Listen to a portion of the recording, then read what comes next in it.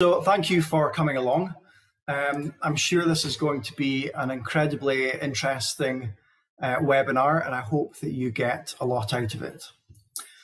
My name is Matt Midler, and I'm the fundraising manager here at Waverley Care, and I have the pleasure of being your host for this event. I'm joined by three of my inspiring colleagues: Alastair Rose, who is manager of Essex Scotland, our service for gay and bisexual men and all men who have sex with men; Margaret Lance, who works with our African and refugee communities affected by HIV across Scotland; and Jenny Jameson, who specialises in working with homeless women at risk of the HIV outbreak in Glasgow.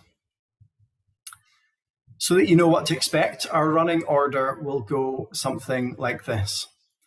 I'll begin with an overview of how Waverley Care has been impacted by COVID-19 and the lockdown. I'll then introduce Alastair, Margaret and Jenny, who will each speak for around about 10 minutes about the work they've been doing and the people they have been supporting. And then we'll highlight the financial impact that the pandemic has had on Waverley Care and explain how you can help. We'll then finish up with around about 15 minutes of questions before ending the event.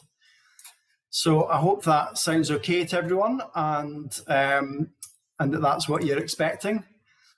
So let's crack on. So for those who might not know Waverley Care so well, we are Scotland's HIV, hepatitis C and sexual health charity. We employ around 60 staff all across Scotland. And before the pandemic, we worked with hundreds of volunteers each year in service delivery, office support and fundraising. Our work broadly fits into three main areas. We are supporting people living with or at risk of HIV and hepatitis C. We are preventing the spread of bloodborne viruses and sexually transmitted infections. And we're influencing through the research and training that we carry out. We work with very diverse communities who, at first glance, may seem very different. However, the one thing they have in common is that they can all face health inequalities and or social exclusion in a number of ways in our society. We deliver specialist services to African and refugee communities, gay and bisexual men, injecting drug users and homeless people, women, young people, new mothers, older people who are living with HIV, to name but a few. We work in the cities and we work in rural communities all across Scotland. Our work is long-term and holistic, and what that means is that we will be here for those who need us for as long as they need us. So when in March last year, the national lockdown began, our services had to change drastically. Our offices were forced to close. Most of our face-to-face support services had to come to an end, and our in-person support groups were cancelled, and testing clinics run from our offices and in the community were halted. For our service users, this meant no access to sexual health and HIV Hep C testing, extra barriers to receiving the support that they need, with some service users not having regular access or any access to a computer, tablet, internet connection, or even a phone. For many, this meant increased isolation for those who are already isolated, or shielding for those with pre-existing health conditions. And as a charity, we faced extra challenges as well. Our IT infrastructure wasn't set up in such a way that all of our staff could work comfortably from home straight away. We had to completely rewrite the way that we deliver our work, and at short notice. And of course, the cancellation of the Edinburgh Festival and all of our fundraising events meant that we lost out on around £200,000 of fundraising in the past year. So it has been a challenging year all round, but I'm glad to say that we've all been working hard to make sure that those who need us, that we're there for those who need us, and that this, and of course this is the purpose of today's webinar, to tell you, our supporters and our partners, about the work that we've been doing to support those who need us over the past year. Okay, that's it from me, you'll be pleased to know. I'm now going to pass over to our first speaker, Alastair Rose from Essex. Alastair. Thanks, Matt, for that introduction. Yeah, so as Matt highlighted, I am the manager of Essex, which is a service that works with gay and bisexual men right across Scotland, from our urban areas in Edinburgh, for example, to rural areas in likes of Forth Valley and up in Highland as well. So I've been working in this field for over 15 years, and I have to say the last year's probably been the most challenging. And it's been the most challenging because our service users and their inequalities they face have been exacerbated by the pandemic. I'm proud of the response that we've delivered as part of Waverley Care. That response has been dynamic and creative. We have looked at different ways to deliver services, and we've done so putting the needs of our population at the front of what we do. So Essex has been around at Waverley Care for 5 years nearly now, and it works as part of the wider organisation. And we put a community-focused approach to the work of working with gay and bisexual men and all men who have sex with men. We do so from the premise that our community is probably our greatest asset, so we involve them in our work we do. And I have to say that has been really challenging over the last few months. Essex is about gay and bisexual men and men who have sex with men. And like other populations you're going to hear about today, we've carried a burden of inequality for many years, particularly since HIV came on our radar.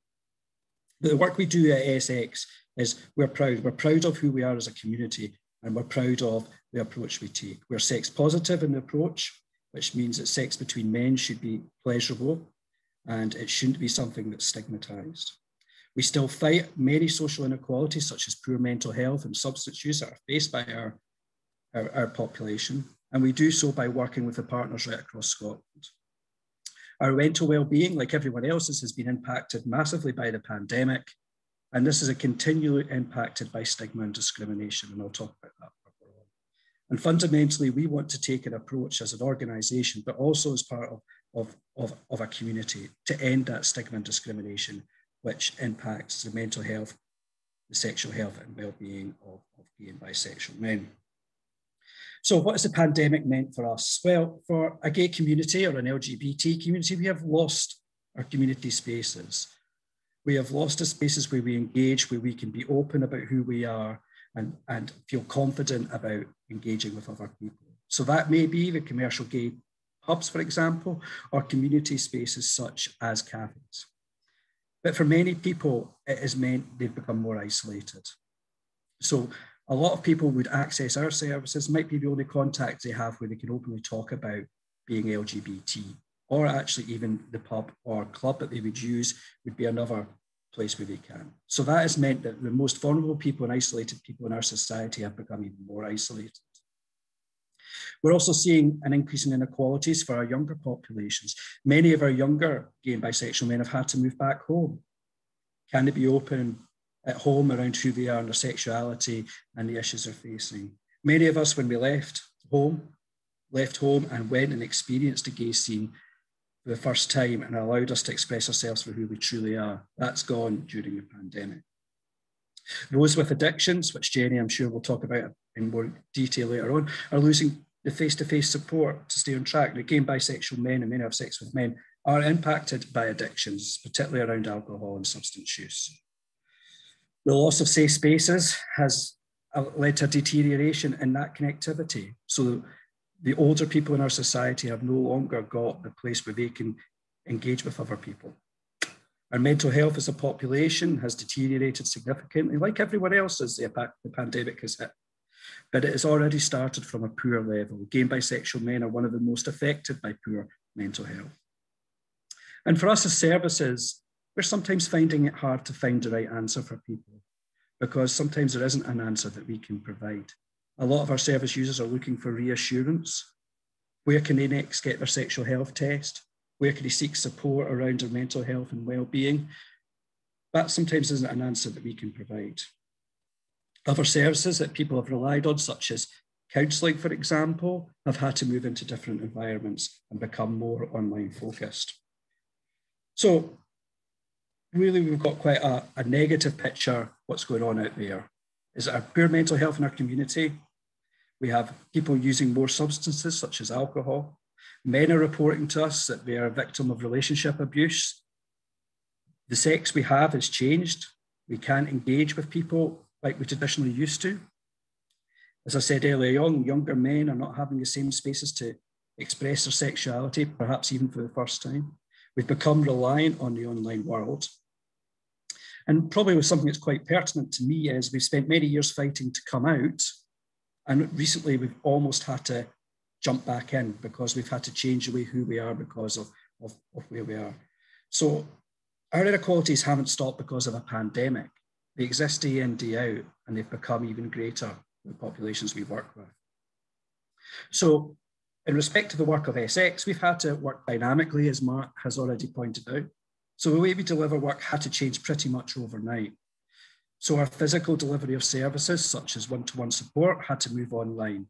Our testing had to be delivered digitally and through postal kits because we were no longer in a position to be able to do it physically. So we're proud of the work we've done because in partnership with HIV Scotland, our self-testing reached out to many thousands of people across Scotland when it was the only option to get a test for HIV.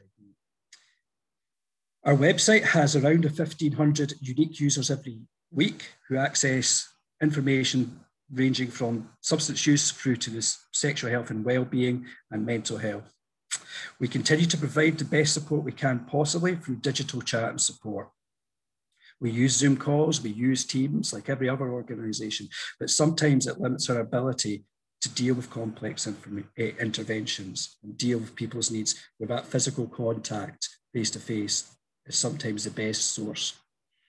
So we've had to often become the one-stop shop for our population. We sometimes don't always have the answers, and that is perhaps the hardest thing we've had to do.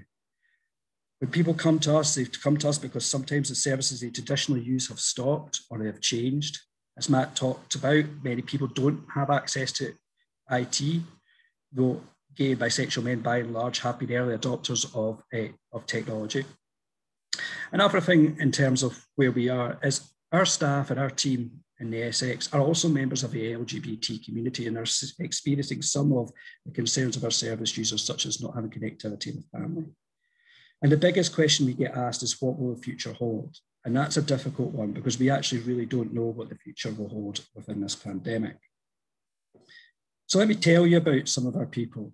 Think about the young person who I might have just talked about, who needs to speak to us because it's the only way he can connect with other gay men. He might not be able to be open when he's had to move back home because of the pandemic. He might have missed the opportunity to go out clubbing or experiencing what it's like to be a gay man when he went to university because that's gone.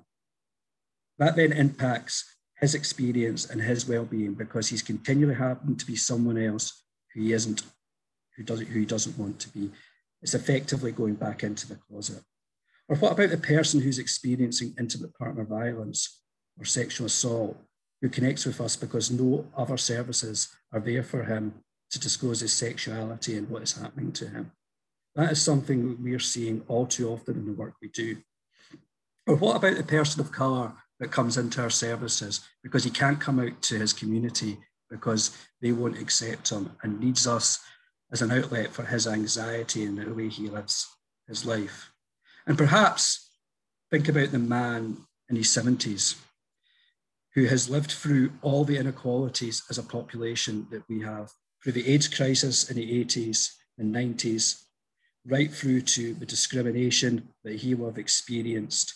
He's housebound because of the implications of the pandemic, and he has no one to talk to when programs like It's a Sin raise some of the historical and current inequalities that he faces. So the pandemic has impacted us greatly as a population.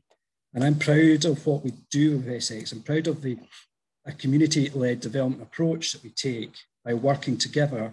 We're trying best as we can to make a difference. The one thing we get asked a lot is reassurance. When are things going to get back to normal? That isn't an answer we can give, but what we can do is continue to be there for people and continue to be their point of resource when things are not going well. I've got a great team that I work with. We reach out to people to deliver services, but we do so not knowing ourselves what the pandemic means for our population. So this is a great opportunity to find out more about us, and I urge you to look at our website, which is sx.scot, and mention SX to your gay or bisexual male colleagues who might be finding the pandemic a little bit tough. But also be kind to them, because pandemics like this make our inequalities even greater. And most of us are facing real life health and social inequalities already that the pandemic has exacerbated. And of course, if you can, give to Waverley Care. Thank you, Alastair. I really appreciate that. It's my pleasure to introduce our second speaker, Margaret Lance, from our African Health Project.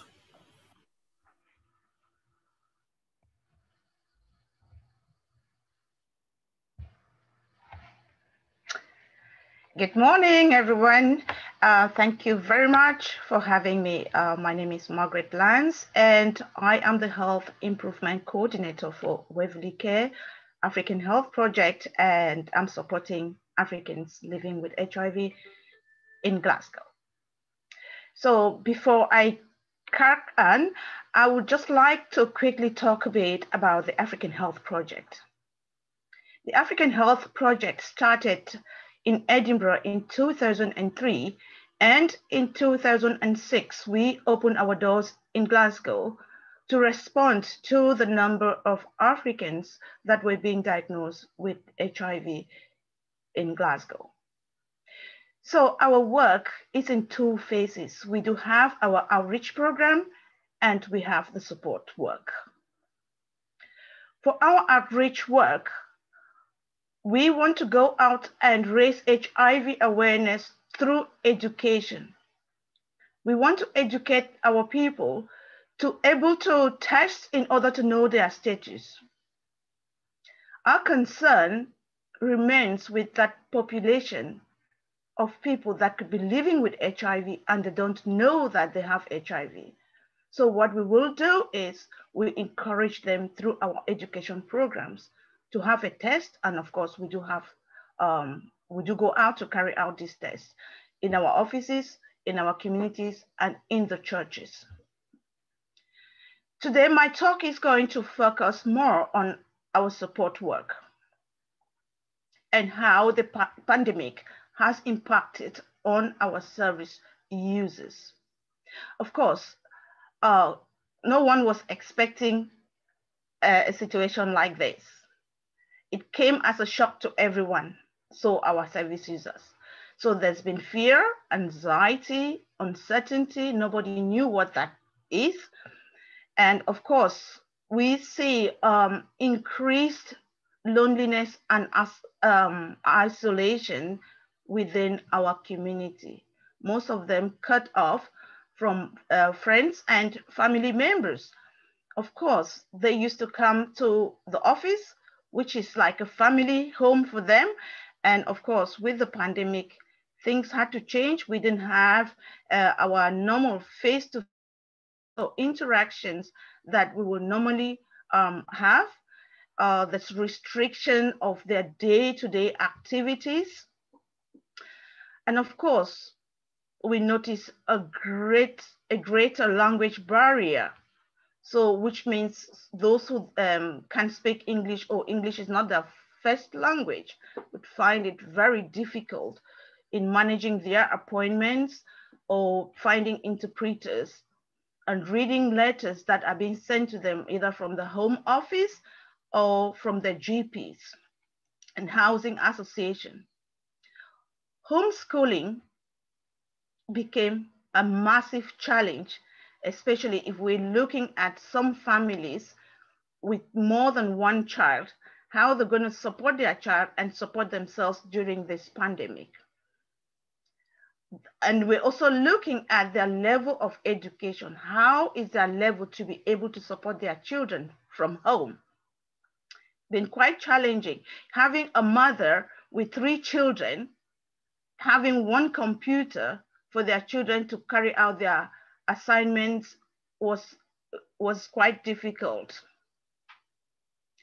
We also noticed that digital inequality was massive, and those who even managed to have a phone will not have internet services. Whereas when they used to come to the office, we have free internet access. We could give them chance to use the computers and support them there and then. But now it becomes quite difficult for them to get through to us or for us to reach them if they don't have top-ups for their phone or if they don't even have a phone at all. There's been increased cases of domestic violence, people unable to manage appointments, and of course, massive poverty. There are some of our service users who are living in absolute poverty. Immigration is also a very big challenge because we have most of our service users are asylum seekers, which means that they live in limbo waiting for the Home Office to decide on their cases. And that can be quite challenging and frustrating, and of course creates a lot of panic and comes with other health issues. Now, in terms of confidentiality, with lockdown, it has been quite difficult, to communicate with our service users, which means that sometimes it is to think when to talk and when not to talk, because most of them have not disclosed their status. So it's first of all to think, are you okay to talk? Are they okay to talk? Which means that there is a gap because sometimes they may want to say something but cannot say it because of the environment which they find themselves at the time of the call. And of course, we continue to call them to check if they are okay and when they can talk. How has this actually affected the way we deliver our services? As I said earlier on, none of us was expecting the pandemic to come and to come so fast. So what we did was to carry our services, transfer our services online, and then working from home. The environment that we're working at home and the challenges that come with that. So supporting clients to attend Zoom, first of all, do they have the devices? Do they have internet connection? Are they literate to be able to help themselves digitally? So this has been a challenge for them. It has been a challenge for us as well. So some of them would even use their data. Those who can manage to use data, they would use their data. But it means that most of the time, the conversation could cut off once their data is finished. We normally would carry our one-to-one telephone support with our service users. This is what we have been doing during the pandemic. So moving online means that we also have to find other ways that we can continue to support our clients. So our best way that we've been communicating with them is through one-to-one telephone support, which is different from the face-to-face contacts and hugs that we would normally have, and taking that, most of them don't have family here. So Waverley Care became their family. So to lose that family because of the pandemic has been quite challenging to many of them. And of course, we see that many of our service users are aging with HIV and having other health conditions, which means greater care needs to be provided for them. So what do? We would call them if they need anything, if they need food, if they need their phones top up, if they need their medications picked up, or rearrange their appointments. We will do that for them. And of course, we work in collaboration with the Center for Infectious Diseases, which means that if there is any issue that we are finding with our client, we would work with the Center for Infectious Diseases If anyone misses their appointment, we will double check and follow up to find out why they missed their appointments. Did they forget? Or the Center for Infectious Diseases will contact us to let us know that somebody missed their appointment, and we will chase them up, because we know that most of them have got multiple complex issues. And mental health, they can forget their medication, other issues they can forget. So we will chase them up to ensure that they are fine, that they are taking their medication. If they need food provided for them, we will do. And one thing that we did during the pandemic, and of course we continue to do, is to ensure that breastfeeding mothers have got enough milk for their children. So we work with the mothers from when they are pregnant until when they give birth, and continue to work with them. So we will provide 4 tins of milk per month times 12. So if we have a mother who's got twins, it therefore means that we're going to provide 8 tins of milk a month times 12. And the milk is quite expensive, but of course our babies are more expensive. So we actually invest in them.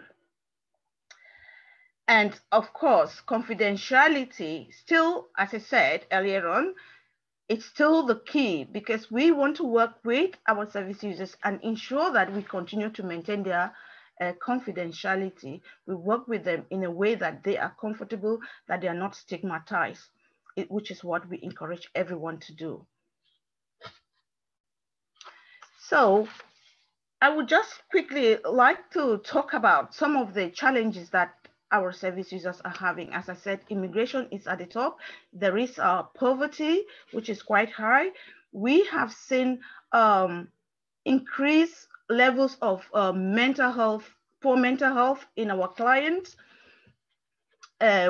We have some with mobility issues, but I'm going to talk just about one case. And we know that some that cope very well and some not too well, having the good days and the bad days. So our telephone conversations are working very well to ensure that we are following them up all the time. And I'm taking a case in point here of a client, an asylum seeker with heart issues, visually impaired, and still in absolute denial of coming to terms with her condition. So it is our duty to continuously assure her. It's just about the reassurance. All our service users, we reassure them to let them understand that we are here, we care, and we will do everything in our power to continue to support them no matter what. And of course, this is as a result of teamwork. During the pandemic, the teams have been really, really great in supporting one another, in sharing information and what to do. You just contact, and the management has also been very, very, very. And of course, we need to give gratitude to our partners, because we couldn't have done this by ourselves. And our peer mentors as well. Our peer mentors have been really helpful, because they have been there and they are supporting others to follow the same, not to, relent. And of course, what I would like to say is that some of the issues we try to resolve with the little resources that we have, and some of them are ongoing.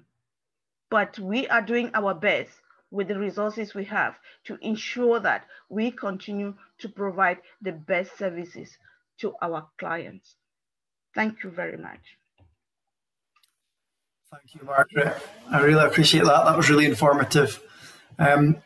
It's now my pleasure to introduce our third speaker, Jenny Jameson from the Waverley Care HIV Street Support Team. Jenny. Hi there, thank you. Right, yep. So I work for the HIV Street Support Service in Glasgow, and this was set up about 3 years ago in response to the HIV outbreak amongst people who use drugs in the city centre.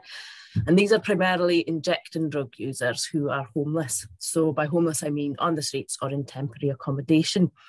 Injecting drug use carries increased risk of bloodborne virus through the sharing of needles and paraphernalia. And there's lots of reasons people end up sharing. Desperation, addiction is very powerful, ignorance around the risks. We often come across a fatalistic attitude. Bloodborne viruses might be very low on the list of priorities for someone who's homeless with addiction problems. So, you know, some people are surprised that they've lived to their 40s. So life on the streets is pretty grim. So we need to consider the root causes as to why people end up on the streets using drugs. And some of these causes are a lifetime of poverty, childhood trauma might be in the mix, abuse, domestic violence, gender-based violence, bereavements, loss, you name it. And the trauma of being on the streets. So using drugs and alcohol helps take the edge off that. So why the specific need for a women's worker, you might wonder? Well, there's evidence and research indicates that women who use drugs in Glasgow are disproportionately affected by the HIV outbreak. And across Scotland, women who inject drugs are 3 times more likely to be HIV positive than their male counterparts. And this remains the case even after accounting for other risk factors such as age, homelessness, and injecting cocaine use. So, injecting cocaine is one of the main drivers of this outbreak. It has to be injected much more frequently as the buzz is so short-lived. So this increases the risk of bloodborne virus transmission and infections massively. So what does my team's job look like on a practical level? Well, there is 3 main areas. So there's street work and there's testing in services. And we also carry a caseload of individuals for one-to-one work. For the street work, we approach homeless people who are begging on the streets, and we offer blood testing and harm reduction services. So we go out and we carry big backpacks with all our equipment in it. The harm reduction side of it, we offer clean needles in the form of these one-hit kits, which contains, hold it up, everything someone might need to inject with, syringe and spoon and citric acid. There's also water for injections we include in the kit. Sharps, bends, foils as well, which are aluminium foil, but it's not got the foil you buy from a shop, like you're cooking for bacon or whatever. It's got oil, treat it with oil, so that's really bad for folks' lungs. So this is better. We always try to promote the smoking of drugs over injecting because it's less risky. We have condoms and femidoms to reduce transmission through sex, and we also carry naloxone, which is, this has got a syringe with the naloxone liquid in it. Naloxone is an opiate inhibitor, so it reverses the effect of overdose, and on 2 separate occasions I've been involved in administering this to individuals overdosing on the street. So when we offer these things, it gives us a way in to have conversations about health and about safety, and also to refer people on to specialist services where needed, so that they can access the health and the healthcare that they're entitled to and that they deserve. It's really important here to highlight that we have connections and we work in collaboration with other services. So, for example, the NHS, the bloodborne virus and sexual health outreach nurses, also the outreach pharmacists, our own Hep C team, and homeless services as well.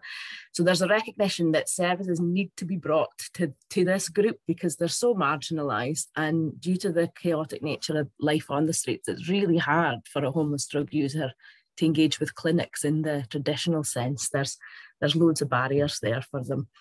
So that brings me on to testing. There's 2 types of blood tests we offer. They're both finger prick tests, but they're different. There's the point of care test, which is the HIV test, and the results come back in roughly 10 minutes. And this is great because it can be done on the street really quickly. The results can be delivered quickly, which can streamline getting people into treatment faster.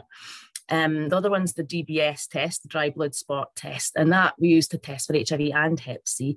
It's a paper test. You've got to fill the 5 discs with blood, and it does take a bit longer, and it's a bit trickier to complete outside. You need to consider Glasgow's weather, if it's raining and blowing a gale. And it also takes 2 weeks for the results of them to come back. And so a lot of our clients, they might have no fixed abode. So consideration needs to be taken regarding how to track the person doing the game and to deliver their results. With testing and services, as part of the outreach service, we go into different services out with the city centre as well. So that might be rehab centres, the women's refuges, temporary accommodation as well. And also we have access to the van, a needle exchange van, that we can go out to different locations and do testing with as well. Our one-to-one work, this is longer term. So we never close a person's case per se. And what we find is when somebody's reaches a more stable place in their life and their drug use is more manageable, then this is when all that buried trauma starts rising to the surface and they need more support. And they're in a better position then to take this support. It's also really worth highlighting here that there is greater compliance in treatment if there's support in place for that person in the longer term as well. Because I touched on how BBVs might be quite low on somebody's priority when there's so many other things in their life that need sorted out first. So what's the impact of lockdown on people we support is, as much as what Alastair and Margaret have touched on, it's made things even harder for them. Like, they're even more isolated, and folks' mental health is suffering even further. For homeless people, though, there's less footfall on the street, so this means less money is being made begging. People we support, they still have drug habits to pay for, so it does beg the question of what are people being forced to do to get their drugs. So there is this increased risk of prostitution and exploitation, and an increase in criminal behaviour. So I'll just move on to the next bit. People also, so people have been scooped up off the streets and they've been housed in hotels. So that really shows what can be done. But I want us to really remember that that was about COVID. It wasn't about individuals' needs, and they weren't looking at individual risk either. So there's positives and negatives of that. Some of the positives are that healthcare staff now know where these people are. Although some of the negatives are that people can feel unsafe. They might have been accommodated with people that they would rather avoid. And there has been reports from women of an increased instances of gender-based violence. And there's also been multiple deaths from accidental overdoses. And that's also made accessing services much more difficult. And that was really hard for this group anyway. Okay. In terms of how lockdown measures have changed the way we work, initially, a lot of our street work and testing was suspended, but none of our clients' issues were going away. So we had to look at how we adapted to get back out there. And it was at a reduced capacity initially, but this is building up again. So that involves us updating policy and procedure and trying to figure out how to safely continue to work. So we have PPE requirements, and testing in service now requires risk assessments around space and ventilation and how to safely socially distance as well. When we're not out doing street work and outreach work, we're now working from home. So there's more remote support and phone support in place. But that's difficult because many of our clients, they don't have phones, or often their phones numbers are changing quite often. And we're also supporting people with really, really complex needs. And it can be difficult to leave these things at work when you're now working in your own home. So that's taken a bit of getting used to as well. During street work, myself and my colleague, an example of how we've supported somebody during the pandemic would be, we approached the female who was begging on the street, and initially she was quite guarded. And upon explaining our service and harm reduction work, she soon opened up, and she informed us that she'd recently had all her blood tests done in hospital. But it transpired she'd been sleeping rough and she was waiting to be given a date to go for an operation in the hospital. And her mobility was quite limited due to various physical ailments she had. So she was really grateful to access our needle exchange, and it saved her struggling to try and get to the pharmacy herself. And while we were doing the exchange, it kind of allowed us to find out a bit more about her situation. And actually, the blood tests at the hospital weren't very recent at all, and she had been at risk since. So she agreed for us to test her again, sort of there and then. But what we could also do in that moment was we could refer her on to the appropriate housing supports, and we were also able to secure her accommodation for that night, so she wouldn't be sleeping rough again. And then the housing supports could work on a longer term plan for her. And this also meant that we could track her in more easily in order to deliver her results. And all of this happened because of assertive outreach.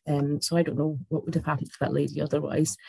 In terms of one-to-one work, it's been hard not being able to have the face-to-face contact during the pandemic. You're trying to build a relationship at times with someone you've maybe never seen. In one instance, I supported a woman fleeing violence to move house, having never met them in person. So that involved a lot of really intense interagency working and making sure all the agencies were joined up and communicating with each other.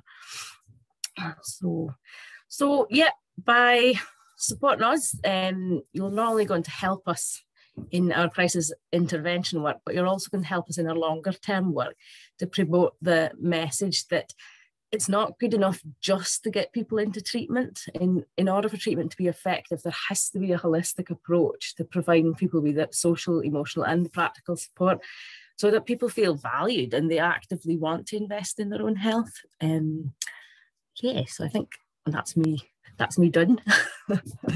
Thank you. Thank you, Jenny. Well done. That was really, really informative.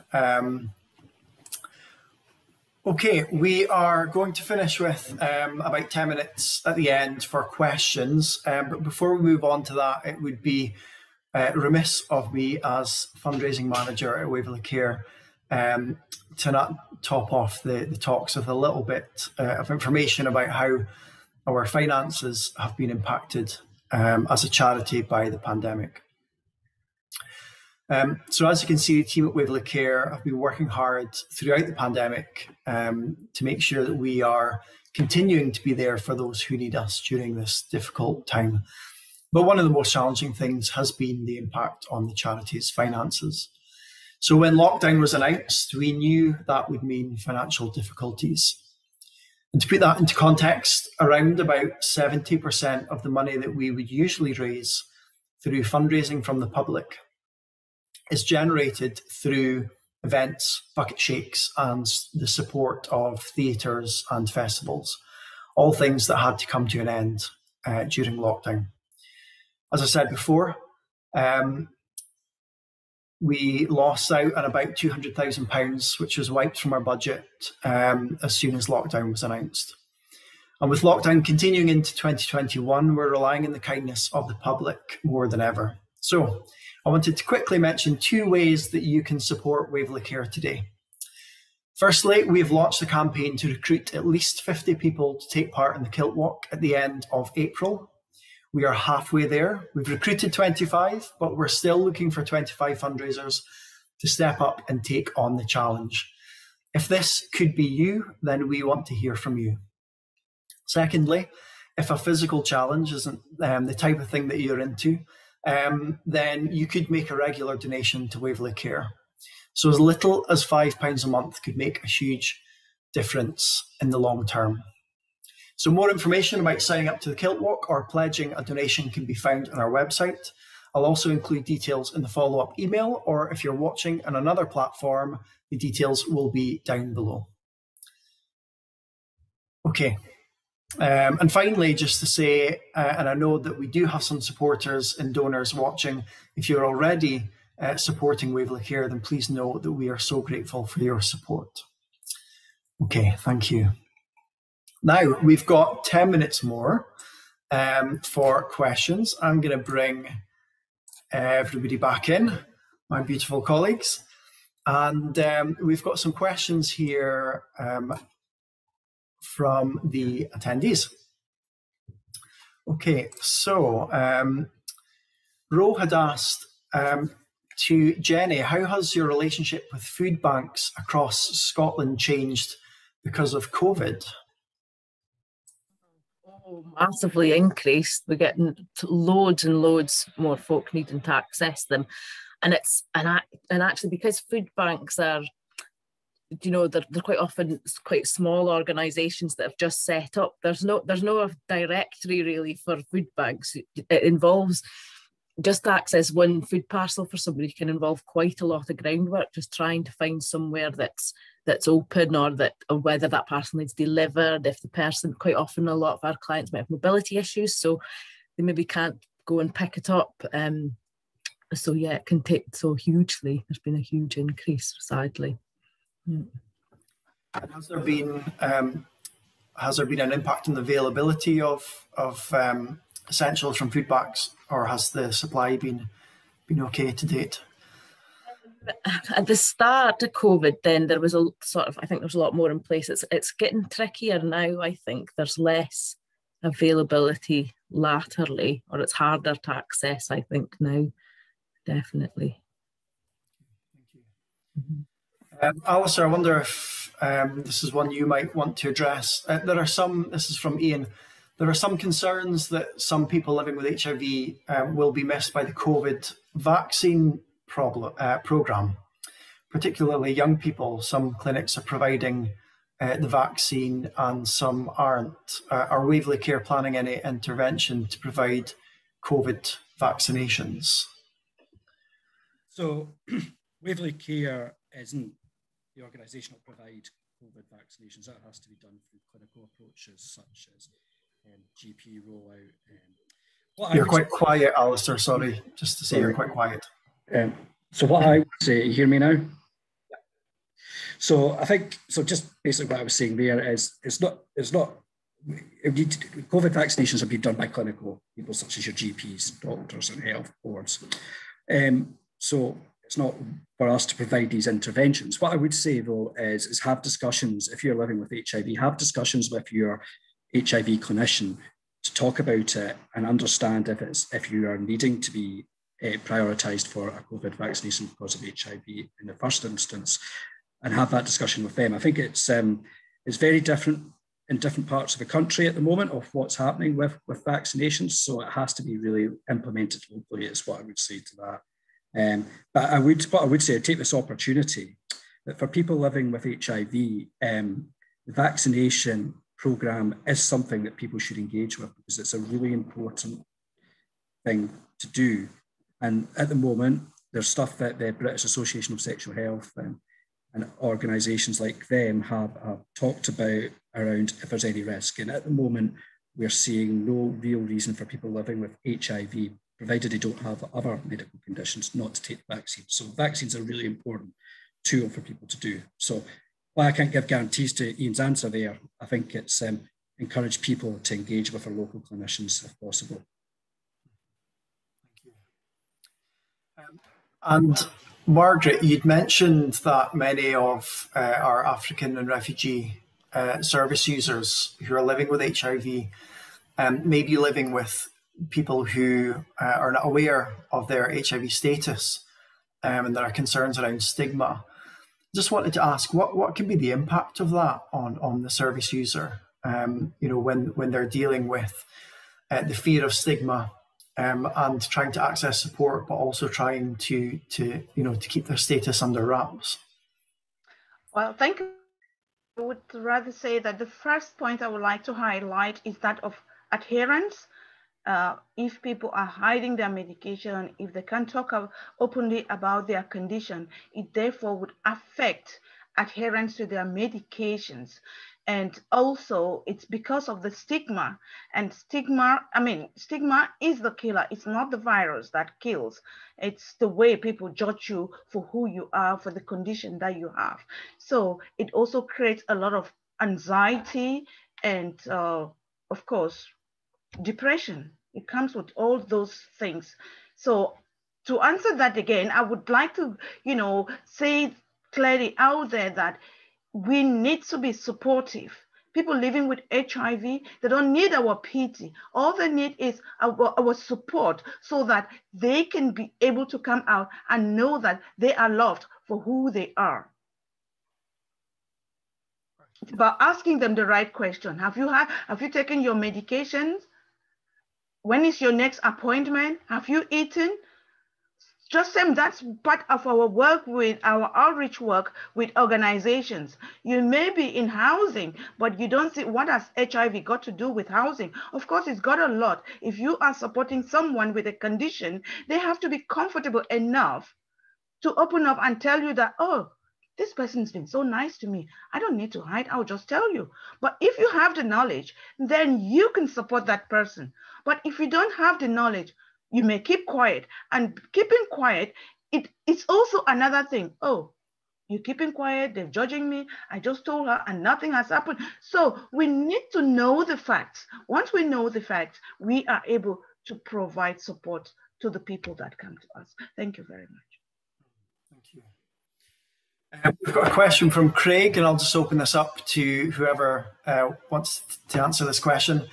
Craig asks, how has COVID-19 impacted the number of people starting to use services for the first time, I assume, or changed the way that people are first coming into contact with our services? If you want, I'll go just now. So I think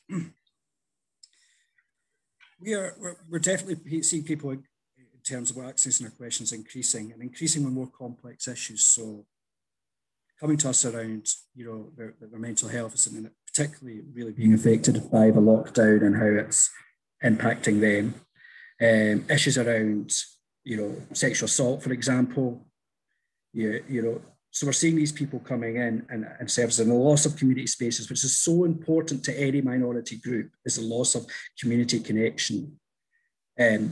Losing them are really impacting on how people are coming into our services and the issues that they're presenting with. And then we've got things like routine testing, which we've had to change the way people access testing, so moving online to access testing, to provide a bit of breathing space to the statutory or NHS services, who frankly have worked amazingly to try and embed services during this pandemic, to try and give them a bit of breathing space so they can now start to get into place where they can take over. So I think we're seeing new people coming into contact with us all the time, different presenting issues, and definitely, we are under a lot more strain in terms of, resources to be able to meet their needs, because the needs for these other issues that might routinely go to other services are under so much pressure as well. Thank you. And finally, there was a question, and again, I'll open this to the room. What has been the impact of the programme It's a Sin, which of course has been in the media a lot, and there's been a lot of hype around it. The drama that kind of dramatised one group of friends' experience of the AIDS epidemic in the 1980s. How has that impacted Waverley Care, or the way that people are thinking about HIV today in our communities? So I'll just jump in first, as always. What I would say is there's been it's been a brilliant programme. What it has done what other programmes or other things around HIV and AIDS hasn't done. It has actually told the real story of impact of stigma and discrimination in society, and how society reacted to that pandemic at that time, and what it made people feel like because of their identity. So many of the stuff that Jenny and Margaret have talked about is actually really prevalent then, and sadly it's still prevalent now. There's still discrimination and stigma about living with HIV, and we talk about equality and we talk about where we've moved to as a population and as a society, but people are still stigmatized because they're living with HIV, and we need to move that on. I think the other thing very quickly is it's made older gays like myself think actually it's opened quite a lot of, I was about to say wounds, but I wouldn't say it's wounds. It's allowed us to reflect on the journey we've been through to get where we are today. So things like PrEP, for example, that's been done because of the activism, these people that were portrayed in that programme, and the health staff and the people who really engaged with HIV to try and make change. So we are now living in a very different world in terms of how the virus works.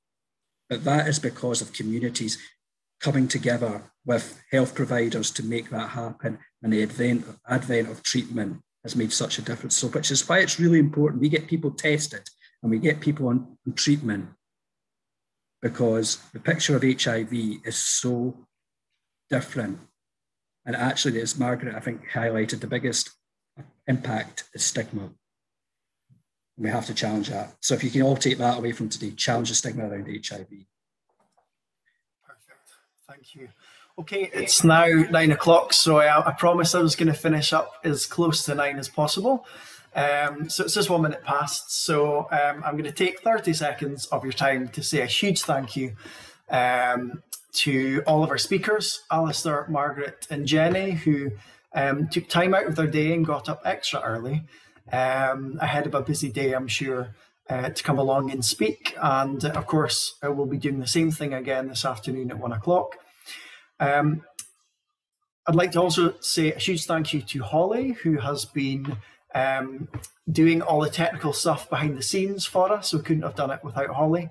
And finally, a huge thank you to all of you for coming along, for showing an interest in the work of Waverley Care and showing support for people affected by HIV, hepatitis C and sexual health across Scotland. I hope we've provided some interest and some inspiration for you.